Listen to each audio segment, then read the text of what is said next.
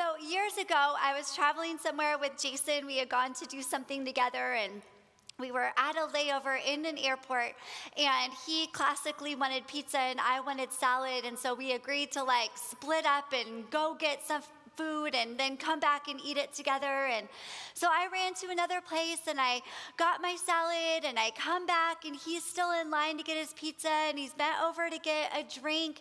And so I just stood by him and I'm rubbing his back, and then all of a sudden, as I'm just kind of rubbing his back and looking around, I see him looking at me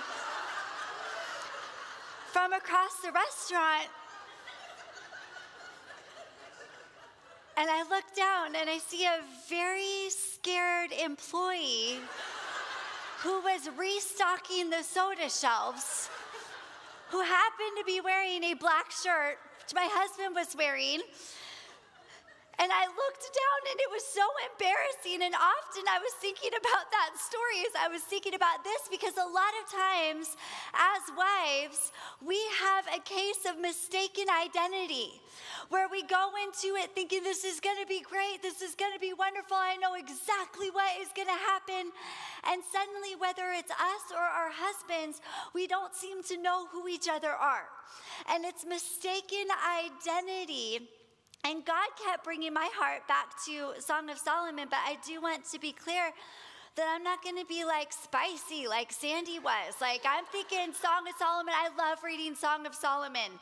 And every once in a while I think about my husband, but I'm the whole God is the king and we are his brides. And so I'm not being spicy. But in chapter 1, she says, "Let him kiss me with the kisses of his mouth, for your love is better than wine. Because of the fragrance of your good ointments, your name is ointment poured forth. Therefore the women love you, draw me away." And then all of her friends, these daughters of Jerusalem, they say, "We will run after you." See, she lived her life in such a way where she loved her husband, and they said, if you think that his love is that good, then we're going to run after you as you chase him. And girls, Isaiah tells us that our maker is our husband. And it's his love that we need. And it's his love that will satisfy us. The love of Jesus is the refreshing rest in this weary world that our souls long for. See, the love of God is just better. It's better than any love we could experience in this life. It's better than any love that our husbands could give. And our marriage, as great as it could ever be, will never fully satisfy us. Our husbands, as wonderful as they are, or maybe you think as awful as yours are, they're never going to get to the place where they can satisfy you the way that your flesh longs to be satisfied. And I think C.S. Lewis said it best when he said, if I can never experience anything in the world that could satisfy me, then it's simple conclusion that I was made for another world. Your husbands will never be able to satisfy you the way that your love for your Savior can. Your marriage can never be what it want you to be, what you want it to be, and it can never be all that it actually could be until you are set on chasing your King alone. You know, and I think that that's something that we've all heard, that we've heard for years, that we know that our husbands can't satisfy us. And we might even say that to the young girls getting married. You know your husbands can't satisfy you. You know only Jesus is the one who can satisfy you. But girls, do we live with that awareness day to day?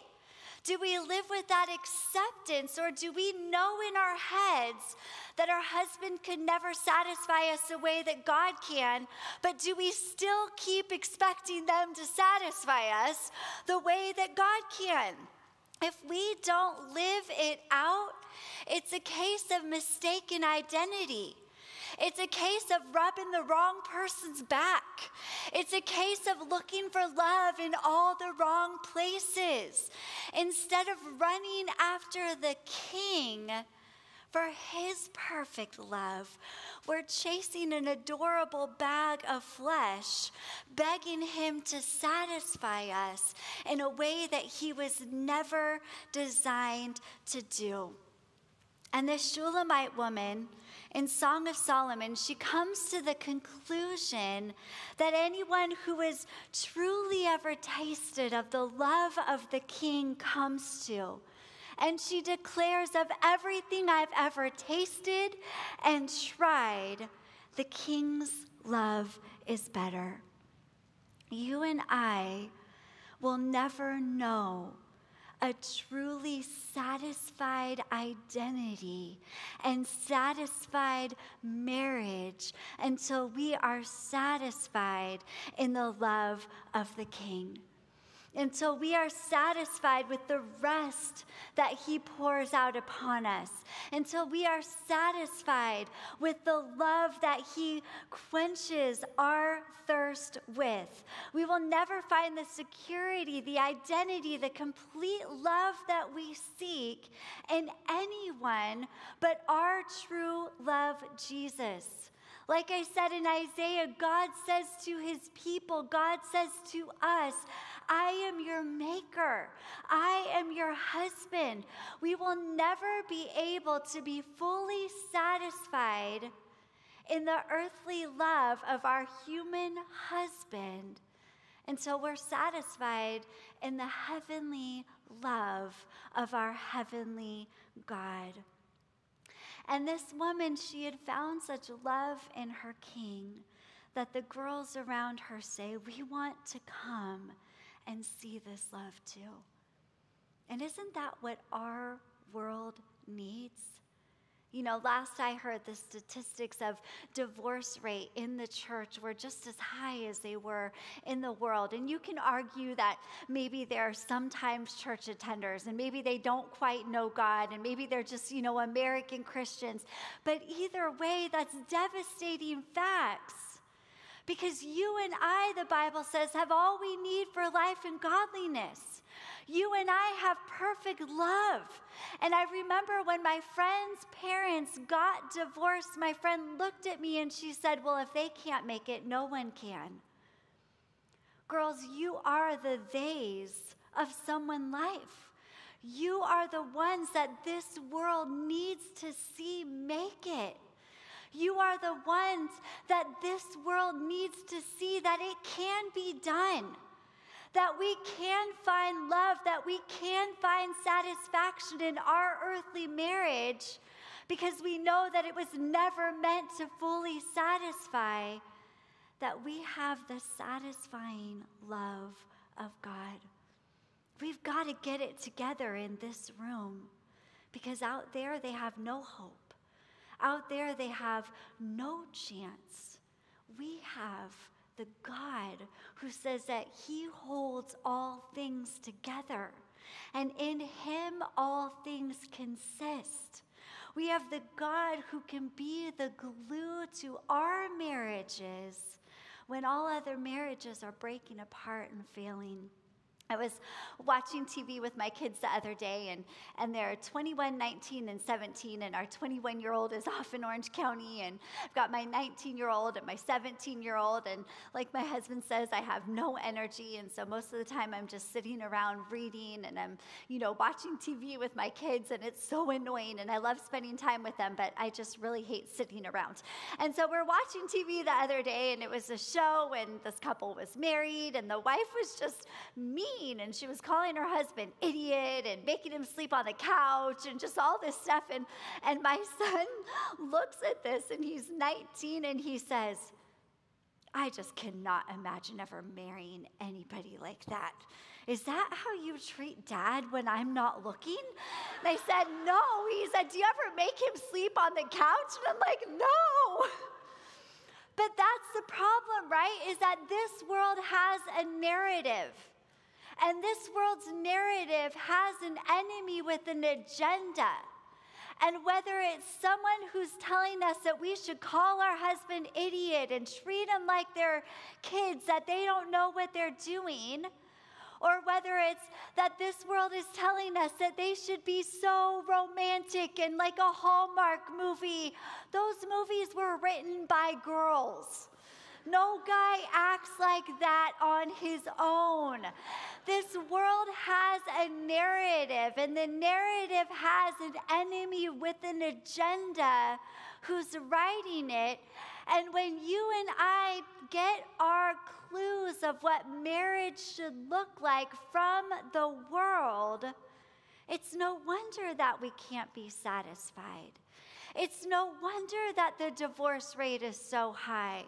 It's no wonder that we think things are so different.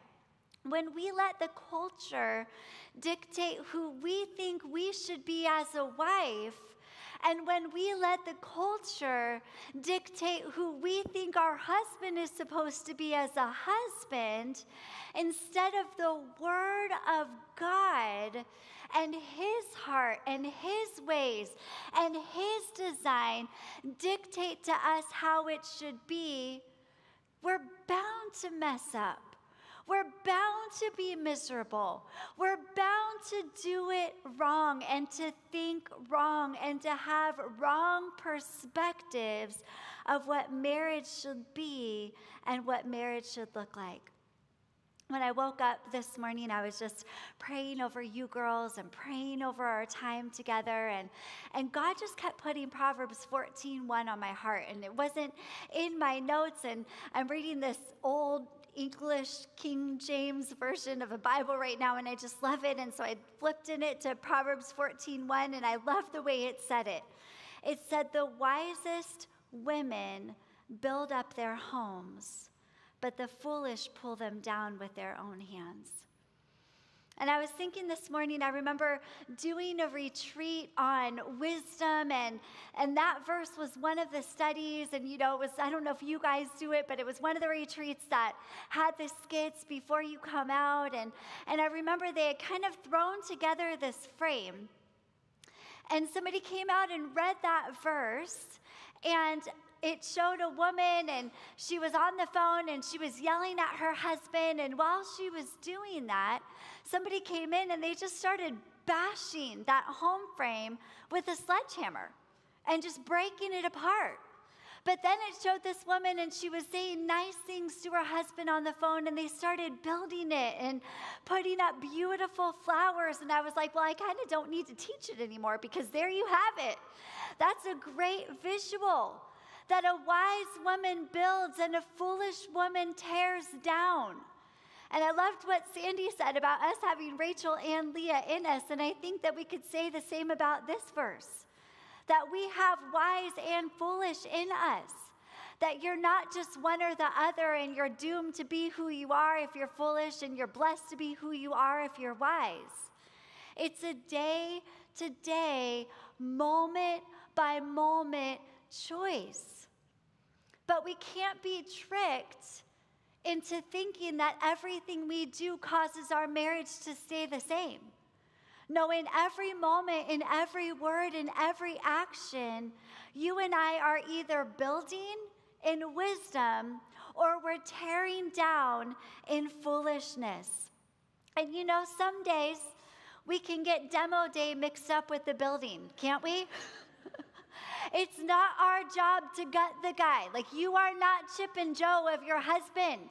It is not demo day for you. Take off your goggles, put down the sledgehammer, because gutting the guy is not building day. You are not the Holy Spirit. That's rubbing the wrong guy's back. Take it from me. See, Marriage 101 is us knowing who we're supposed to be in the marriage. Because if we think, I hear some wives, it just breaks my heart. Some wives are like, oh yeah, I got 3 kids, the 2 little ones and then this guy. When we think we're supposed to be the mom of the marriage, when we think we're supposed to be the boss of the marriage, when we think we're supposed to be the master of the marriage, then it's no wonder we got the job description wrong. But God is their Holy Spirit. And God, he's so gentle. He doesn't come in with a jackhammer.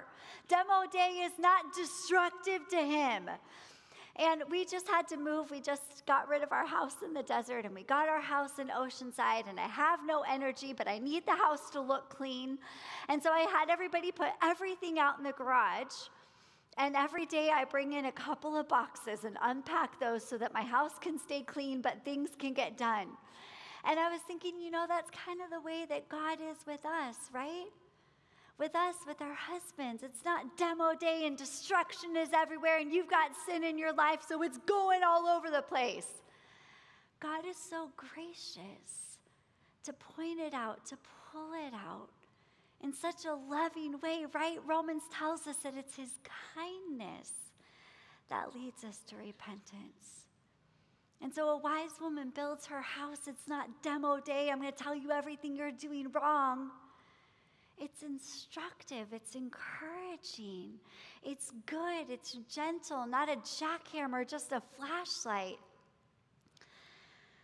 It's not our place to demo day our husbands. Girls, we were given to help. We were given to encourage.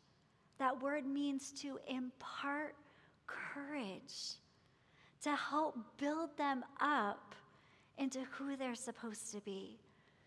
I love this description that we see in David and Abigail. Do you remember that part in 2 Samuel where Nabal, I'm going to just go so fast through it, but Nabal is just so rude to David, and David's like, strap on your swords, we're going to decimate them. And Nabal's servant tells Abigail what happened, and so Abigail's like, make food, right? Because every angry man needs food.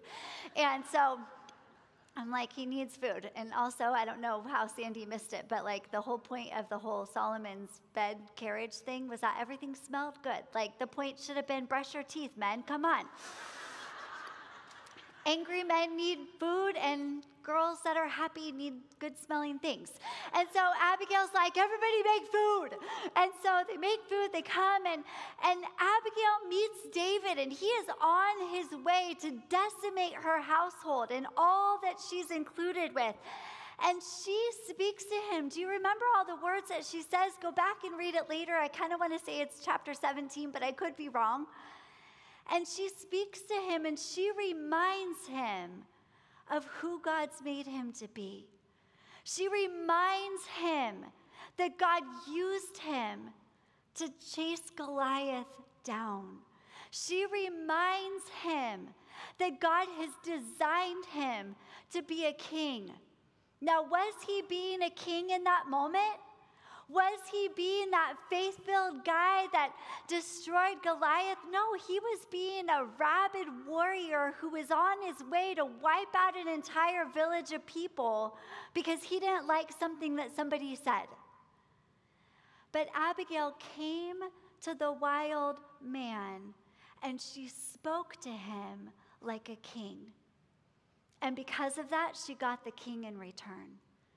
And girls, see, sometimes you and I, we see the wild man, we see the hungry guy, we see the disrespected one, and so we disrespect him more, and we make him more wild. And a soft answer will never, ever, ever turn away wrath. A soft answer is, sorry, goodness. Okay, it's a sickness talking. I never made mistakes before this. Just kidding, always. A soft answer is what turns away wrath. A wild answer will never, ever, ever turn away wrath. And Abigail speaks to the king and the wild man, and she gets the king in return. And girls, some of us today, you're living with a wild man. We all have our wild man moments. And we've got to speak to the king. We've got to speak to who we know God designed them to be. And I know that this is marriage 101, but it's what God put on my heart to share. And in Song of Solomon 2:4, she says, he brought me to the banqueting table, and his banner over me is love. Love. That's it. That's our answer. And I know that husbands need respect, but like Jason talked about, we all hear love in different ways. And when you and I choose to speak respectfully, regardless of what they sound like, we are choosing to love. The Bible tells us to let all that we do be done in love. Our husbands hear love when we choose to build them up with our words, when we're with them and when we're not with them. And on my heart today was just the idea of the dance of our speech. I remember when we had been married a year or two, Jason came home and he was a high school pastor at Calvary Chapel Vista, and he was just beaming, and he's telling me this story about the pastor, and he was talking about marriages and how, they need to be faithful husbands. And he said in there, because not everybody thinks that their husband walks on water the way that Jason's wife does. And he was so excited, and I thought, well, that means I'm doing a great job, because, if there's anybody who knows that Jason doesn't walk on water, it's me. But, have you ever been in those conversations or had friends who just husband bash? I hate that, don't you? It's like talking to someone with spinach all in their teeth. It's just an awkward moment. You're thinking, I don't know how to respond to this. I'm not going to say, yeah, your husband is like that. And it's also awkward to say, oh, but I love your husband, because that's like scandalous talk. There's no way to respond to that. A wise woman builds her house with the kind words that she says to her husband and about her husband. God's banner over us is love. So this lady said he took me to his banqueting table, and his banner over me is love. And maybe you feel like your husband's banner over you is perfect love, and it's so great. Probably not. But don't worry, this woman ended up sharing her husband with 999 other women. So it could be worse. But the good thing is that it's not our earthly husband's banner over us that determines our identity, that determines our satisfaction. It's our heavenly husband's banner that is the agape love. That's the most beautiful, perfect love that we could ever imagine. And the dance of disrespectful speech comes when a wife doesn't feel secure in her marriage or secure with who her husband is. But girls, that security can only come from the love of God. That's it. And in the Olympics, do you remember when they march in at the opening procession? And they're standing under that identifying banner that tells you what country they're from, who they represent, what they stand for. Girls, your banner is not your husband. Your banner is your God. You represent him. You stand for his love. You stand under his care. Your identity is fully loved by God. And you know what? That love is not going anywhere. Romans 8 says nothing can separate us from the love of God. Nothing. There's not anything that you have done, that you will do, that your husband's done. Nothing can separate you from that perfect banner of fully loved. That's it. In Numbers chapter 2, the Lord's giving Moses the order that the Israelites are to march through the wilderness in. And he says in there, all the tribes are to travel in the same order that they camp in, each in position under the appropriate family banner. They all had a family banner that identified who they came from, who they served, what they did, what their responsibility was. And I love it because it was from 1 month old and on. They knew what their job was, what their identity was. Their entire lives were raised knowing their identifying banner that was over them. Their identity wasn't their husbands. Their identity wasn't their children. Their identity was the mark of their God upon them and who it was that he called them to be. And girls, that's who you are. You're not identified by your husband, by your children, which is a good thing because identities change. You know, I remember for career day in high school, I put a pillow in my tummy and I carried a Bible because I wanted to be a pastor's wife and a mom. I'm like living my dream. Except that my kids are all older and they're all busy. And I loved all that time when I had my little flock beside me. And I think as a pastor's wife, I just loved that everybody would look at the chaos around me instead of me. That was great. Now I'm like, ooh, what can distract them now? Let me hold your baby. And now I don't get to be a part of my church anymore because I'm allergic to my church. I just had to turn over my women's ministry because I can't go to my church. See, every other thing that we put our identity in can be shaken, can be changed, can be taken. But girls, we were never meant to have a temporary identity of this world upon us. See, you are a wife, and you might be a mom, but in those relationships, you represent Jesus. You represent God's love. You don't represent how you feel. You don't represent what you want to say. You don't represent what you want to think. You don't represent him, and so he better stand up straight, and he better look good, and he better not say anything because he's your banner. No, he's not your banner. Your banner is God's love, and so is his. Your brothers and sisters in Christ. We have an identity that cannot fade, that cannot change, no matter what the world brings our way. And doesn't that really take the pressure off? Because isn't sometimes the anger and what we say and the words and the criticism because we're looking over at somebody else's marriage and we're thinking, but he likes to shop, but he likes coffee, but look what he does. We have the tendency to look over and see where their grass is greener, but as it's been said before, probably that grass is greener because it's got a septic tank leak. You just don't see what's going on underneath it.